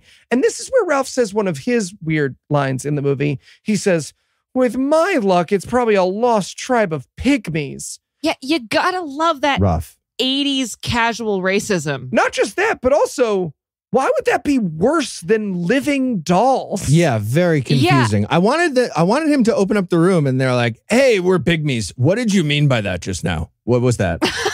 The murder dolls are in the next room over, but that was kind of fucked up. Just, you know, culturally insensitive. That's not okay. Just so you know, that actually started as like a really racist term. Yeah. A lot of history there. Just like Google the things you say, Ralph. Yeah. You're playing with dolls. You're playing with us. But yeah, so they go in the room. The dolls are all there. They have this like moment where it seems like they're going to try to communicate with the dolls. And then he's very surprised that the dolls all turn to look at him. Punch talks to him in the last scene. Yes. Again, he is acting as though he has not already spoken to one of the dolls. But he just starts kicking them. Yeah, fuck all the adults in this movie. Fuck all of them. Literally fuck all the adults. Yeah. And the dolls twisted tea him, which is fabulous, right? Yes. And then they don't kill him, right? I was like, oh, they're going to kill Ralph. That's kind of sad because Ralph was kind of like the good guy. This seems a little bit inconsistent, right? They tie him up like a hostage. They tie him up and then they turn to Judy and are like, he fucking started it. And we have this insane scene where Judy's like, the dolls are having a team meeting about the disciplinary action that they think is appropriate for your actions earlier today. And he's like, oh, no, that's fair. Yeah, that's no, fair. Whatever they think about decide. it. Meanwhile, they're actually talking in doll, which apparently Judy understands, which sounds exactly like my son's 1949 version of like The Little Engine That Could. Yes. It's like, I had the exact same thing. And she's like, oh, they're saying that they might kill you. They're just, that one really would like to. And then that one's like, ooh, we'll eat tonight. It's like, this movie turned into like, what's the hostage movie about the cruise ship? Speed 2? Captain Phillips. Captain Phillips. It turned into Captain Phillips. Pause. Really quick. Pause. Wait a second. Everything. Okay, yes. Pause everything. My darling. Speed 2 cruise control. Bethesda. My darling. My bride. Mother of my son. Do you think Captain Phillips was about a cruise ship? It was about a cruise ship being taken over by pirates. Not a cruise ship. Cargo ship. It wasn't a cruise ship. You thought that the fucking Carnival cruise got overtaken by Somali pirates? Do you think people were in the middle of going to Dolphin Bay and Disney Long Island and then they got overtaken by Somali pirates? Oh. And the Navy had to shoot them all in the head within the same millisecond? Oh my God. That's There was just a lady by the buffet trying to get her drink tickets in. So I know that this is a serious moment, but they said all you can drink. Why aren't we paid Speed 2? Look at me. Look at me. What's Speed I 2 am the about? captain's table now. All right, those are all the cruise ship jokes I had, everybody. So upstairs, right? Yeah, it cuts back upstairs. It cuts back upstairs. To Weekend at Bernie's. Yeah, where he finally discovers the corpse. He gets tangled in her corpse for a while. He first fondles her for a little bit. Yeah. Like he fondles her for a little bit and then she turns around, like she grabs him or something. The dead body like rolls over somehow. Yeah. Yeah. It's supposed to be that he discovers it, but he very clearly, this actress just like grabs his shoulder. And so he spends a lot of time doing like a, get off me. It's not great. And then he has a moment. He screams, I'll kill him. Because of course he for some reason thinks this is Ralph again. He thinks Ralph did this. He yells, I know it. Why would that be the assumption? It has the same vibe as disappointed. Yeah, and then he's going to go on a rampage. He's like, fucking Ralph did this. Fucking Ralph murdered He's going to go try kill Sean Astin. When you're trying to, okay, gentlemen, bring it in. When you are trying to find a murder weapon on the fly, mm-hmm. and you look around your house full of antiques, and you think, oh, I shall leave the fire poker. No, break a chair, lamp, use the no. leg. Oh yeah, break a chair, use. There you go. Okay. You know what? Can I be honest? Egg on my face. Right now, I looked around and I was like, AAA battery shit. Okay, well, that's what am I doing with this? This is an interesting way for you to find out you're not going to make it if you ever need an improvised weapon. But I have two. This is actually, guys, the movie's actually good because this is actually a call forward. He breaks the leg off of a chair and then holds it like a bat. Right. Like what Punch the doll usually. Oh, you think this was a Punch and Judy reference? Yeah, he's got a bat. He doesn't actually use it later. It's a bat, guys. This movie is a good movie. A la Punch. Sorry, Punch what? and Judy. Sorry. What? He breaks the chair leg and uses it like a bat. Right. His weapon is a bat, like Punch. And that is a literary allusion to Punch and Judy. Exactly. To Punch later and, having and a bat in the movie. Okay. Yeah, well, sorry. no, to no, it was also, too subtle for me. It's like Clearly. man must have a place to be. Pay attention. I mean, this character, if you think about where this character ends up, that makes a lot of sense. It does. Tied together. Great movie. Also, robbed for an Oscar. So he heads off to kill. So now we're back in the doll closet with Ralph and Judy, and the dolls have made a decision that they're allowed to leave. Yeah, they have a quick little whisper fight about whether Ralph can be on the team or not.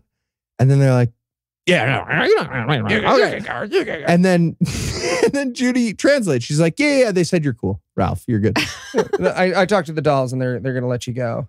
They're not pleased with you. Yeah. But that's when Dad shows up to kill Ralph. But Dad shows up to kill Ralph, and Ralph, of course, explains the plot of the movie. He's like, no. The dolls are killing people. And he's like, oh, I don't believe you. I think you murdered my wife. And he's like, yeah, that is a real thing. And I just said a fake thing so I can understand where you're coming from. I feel like at the point where where Judy learns to speak doll is where Ralph, the human, the actor, stops playing the movie as like, this is dumb. This whole thing is dumb. Fuck all of you.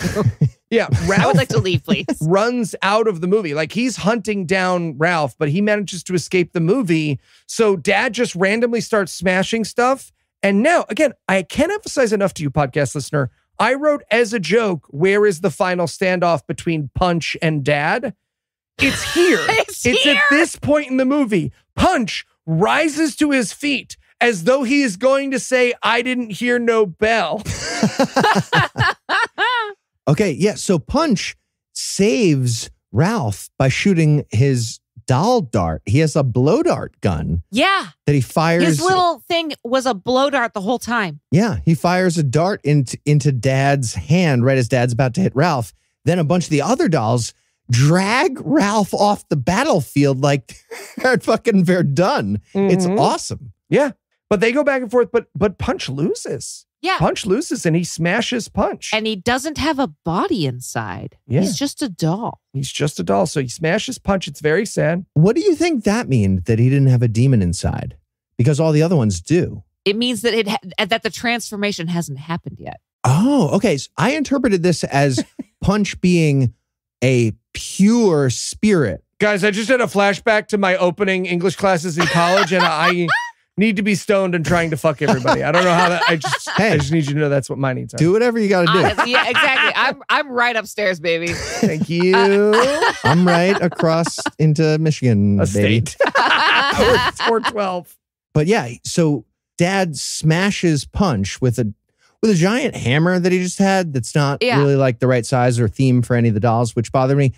But then we see that there's no demon inside. There's nothing inside him yet. I interpreted this as Mr. Punch being like an actual pure soul doll. Interesting. But a lot of the other dolls are criminals who got caught by Gabriel and Hillary and were like turned into dolls. I interpreted this as the doll is an empty vessel that longs to be used as a rehabilitation sort of like thing. Oh, It is right. just the launch. To fulfill their destiny. An instrument waiting for its musician, if you will. Exactly. Oh, You were waiting to be filled. Poetic. beautiful. That's where the podcast ends. Before he hammer smashes in, he says probably one of the buck wildest lines of the movie, which is, "Fuck you, Clowny." That's right. It's pretty fantastic. So the old couple walk in on this and they're like, hey, not nice. And he calls the old lady a witch and she's like, yep, I'm a witch. And it's like, it's way too, this movie has 4 seconds left in it. You cannot establish that you're a witch now. Okay, but it's been established the whole fucking time. He's like, wait, hold on. Yeah. Witches? And they're like, dude, fucking duh. What are you talking we make doll people You into just got dolls. attacked by dolls. By a doll. He's like, I thought that was maybe a race thing. You know what? Never mind. You're a witch, right? So, no, what were you going to say? You thought it was, did you say race? What? So they give him this whole lecture, right? And there's this absolutely hilarious moment that happens in the middle of the lecture. And again, correct me if I'm wrong. The old man, Gabriel, is in the middle of doing the thing about parents is they must learn to love their children. And while he's giving his dramatic, what you should have learned from this horror movie monologue, Hillary comes over with the broken doll and sort of does this is broken. And he has to turn to her and be like, I'm going to fix that in a second.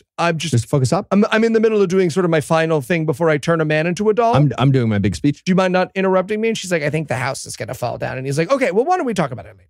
Can we talk about it later? How dare you? How dare you? How much flood insurance do we have? We have lice. Can we get a guy to come and lift the basement and then probably not kill himself, but fix the safety? Go ahead. Go through about 10 more of my anxieties. You're like, go right ahead. Go right ahead. I think, she's like, oh yeah, every time I leave a party and I'm having a fun time, I just think of what a fucking fool I've been the entire time. He's doing it in the middle of his monologue. Fuck you guys. Honestly, if she had popped a Lexapro after that. The actor playing Hillary is fantastic. I genuinely enjoyed her performance. I love her. Yeah. I love, I mean, to be fair, Eli pointed this out later, but that old couple is my parents. 100% your parents. At one point in my notes, I don't remember where I put it. Hey, it can't be my parents because the guy has volume control. Has the volume control of his not. voice. Yeah. Not exactly. Yeah. And I don't know that actor hates me, so there's a lot of differences. At one point in my notes, I literally wrote, oh, Anna, I should explain, this is a horror movie. People aren't supposed to act like that.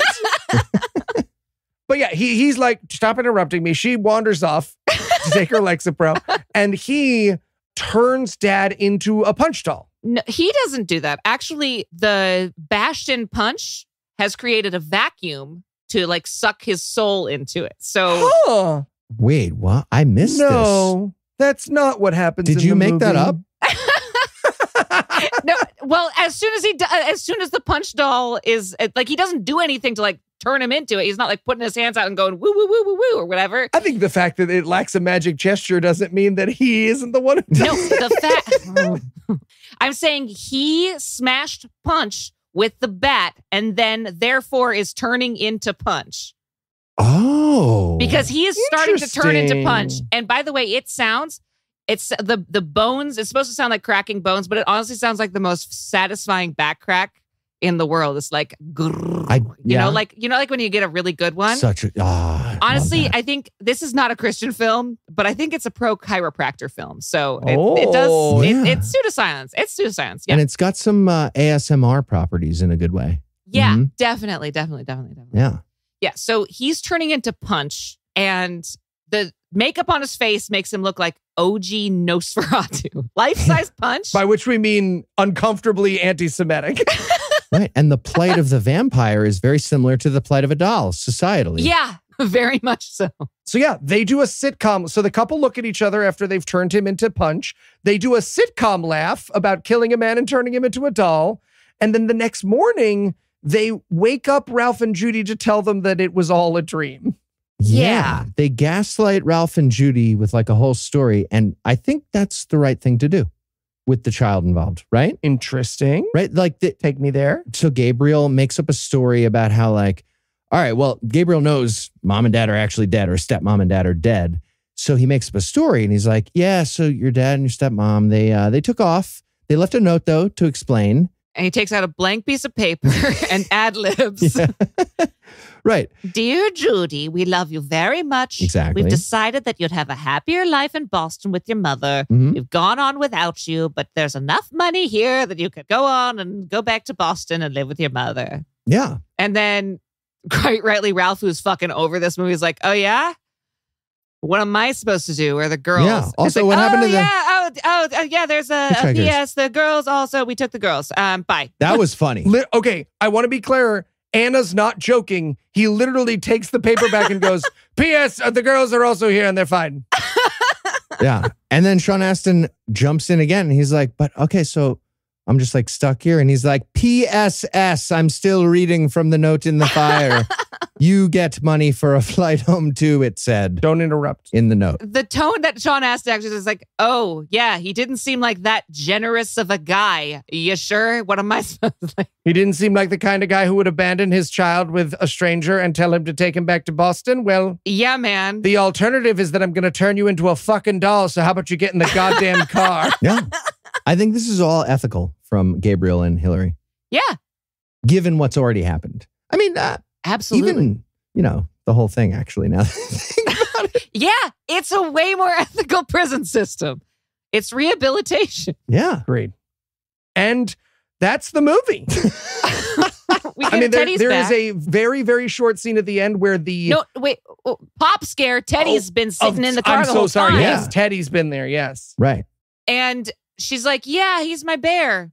But I think he'd be happier here. And she gives him to the We Fuck Dolls couple. Oh, they're fucking that bear right. Oh, it's a bear. Yeah, Yeah, that's man. A gift. Yeah, it's a gift. Hell of a gift. And honestly, I think Teddy's into it. Teddy's super Oh, into yeah, it. no, for sure. 100% sure. He's found his home. Yeah. And then they finally drive away, Ralph and Judy. Into the sunset. And she's like, do you want to be my daddy? Yeah. Do you want to fuck my mom? She offers up her hot mom in almost those exact words. Do you want to fuck my mom? Yep. Fuck yeah, I'm fucking hot in Boston. I'm pregnant. And last shot of the scene before the credits, last shot of the movie before the credits is all of the characters as dolls in their outfits on the mantelpiece. Mm-hmm. And they look at each other, which means that this whole time, the outfit that you're wearing when you die is shrunk down into the doll. Oh, I didn't even think about that. Which means that the previous people who stayed here are like a fucking cowboy. Right, a cowboy and clown. Mrs. Like the Moffat, fucking circus came through town. A lot of Victorian children. A lot of Victorian children. So many Victorian children. Oh, and then last thing, we see another car getting stuck outside the mansion. Mm-hmm. Set The up that cycle sequel. begins again. Okay, I read that the makers of this movie want a sequel for real. They want to make Holy shit. another story where Judy and... No. How much money do they need? They can have Right? it. They can have it. Yeah. I will raise It's it. going to be set back in Boston, and Judy's living with her Boston mom and Ralph, who get married. And then a mysterious package comes, and it's from England, and it's a punch doll. And that's like the beginning of the next movie. Oh, God. Hey, man, what's happening right now? Is this you just winging it? Or did you read this somewhere? You don't know. Maybe. What's happening? Maybe What? not. Are you just- No, you I can't actually pitch. did read that. I actually did Oh, read my that. God. I thought you, Heath Enright, were like, oh, these people want to make a sequel. And I was like, haha, fun joke. And then you were like, so here's my idea. Shut up. Everyone shut the Here's fuck my up. elevator. Shut up. My elevator pitch. No, that's real. And Kickstarters in the... and we should start a Kickstarter. Yes. Absolutely. Yes. Into it. Okay, I will make dolls too, but only if I could be the face of Fat Doll in the opening credits. So I would like you to be several other characters as well. I would like to make a change to your thing. I think Punch should show up, but with the bear doll, and they're actually like a happy couple now. Like he realized that the reason Ooh. he was unhappy before is that he hadn't come out of the closet. Yeah. Oh, I like that too. Yeah. Nice. Teddy and Punch, baby. Doll me by your name.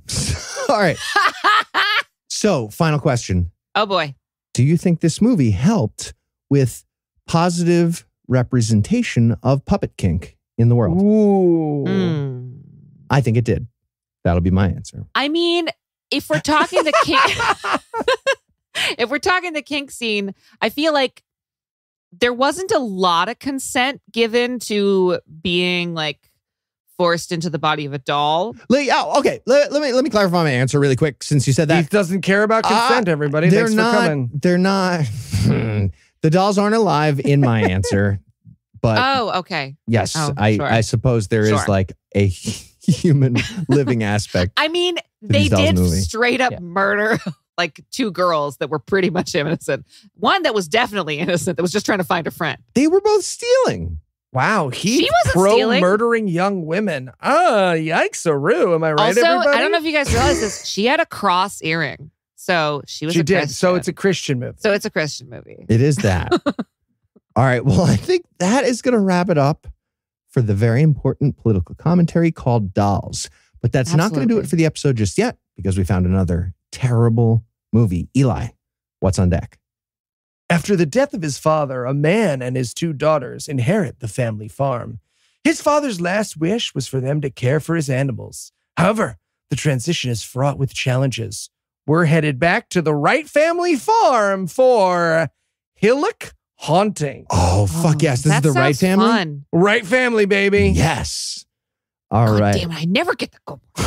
This was you amazing. Got Dolls. What are I you got Dolls, about? which was an amazing movie. Okay. Well, with another amazing movie to look forward to, we're going to bring episode 478 to a merciful close. Huge thanks to Anna for joining us. Anna, you got any cool stuff going on you want to announce? Oh, yeah, I got some cool things in the works, but not ready to announce. I'm good. Oh, you do? That's right. I was like, why do you? Yeah, that's cool. Okay, but it's a secret. Everybody, you will find out about it soon. There may be things coming down the pipe. There might be some things and some stuff. Things Love and it. some stuff. Mysterious. Yes, From indeed. Anna. From me. All right. Curiosity peaked for everybody. But until then, I do have an album. It's called The Ring. It's on all the streaming services. Go enjoy it. Excellent album. Check it out. It's not the scary movie. A lot of people buy the scary movie and then they're like, Do your they? wife's Do a lot of album is people do really that? Scary. Do a lot of people do that? The Ring by Anna Bosnick. Yeah. And of course, a big thanks to our Patreon donors for all the generosity. If you'd like to help support the show, you can make a per episode donation at patreon.com/godawful, and that'll get you early access to an ad-free version of every episode. And if you enjoyed the show, be sure to check out our sibling shows, The Scathing Atheist, Citation Needed, The Skepticrat, and D&D Minus, available in all the podcast places. If you have questions, comments, or cinematic suggestions, you can email godawfulmovies@gmail.com. Our theme song was written and performed by Ryan Slotnick of Evil Giraffes on Mars. All other music was written and performed by our audio engineer Morgan Clark and was used with permission. Thanks again for giving us a chunk of your life this week. For Anna and Eli, I'm Heath. Promise to work hard to earn another chunk next week. Until then, we'll leave you with the Animal House close. Gabriel and Hillary were very relieved that little Judy only ever stumbled on the animated children's toys that they had stored around the house. That couple had an Iron Maiden and stocks in the attic. You know they got freaky. Speaking of which, Gabriel, Hillary, and Teddy is a different type of movie. Weird witch couple went on to run the Stiff Bear stand at our old job, where they were way, way more creepy. Oh my God. I know you don't get that because you're not us, but I promise it's a great joke. I won this one. Oh, I beat you. I beat you all. Oh, you did? You can't go until I did. stop I talking. feel like she went, yeah.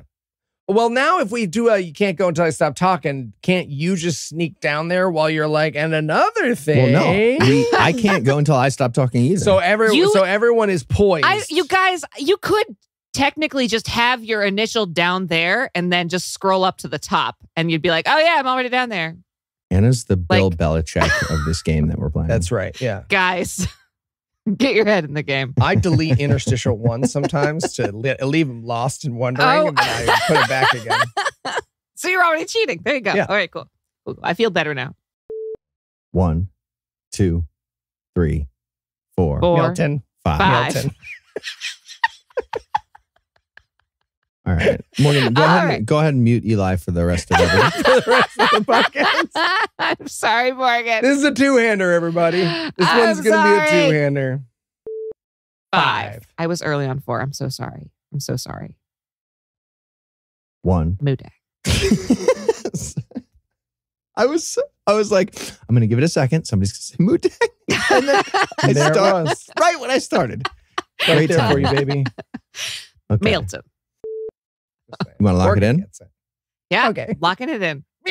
Jesus. DraftKings ad starting now for real. It's a great movie. Sure is. Eli, do you agree? No. Fuck you. Fuck you. Indeed.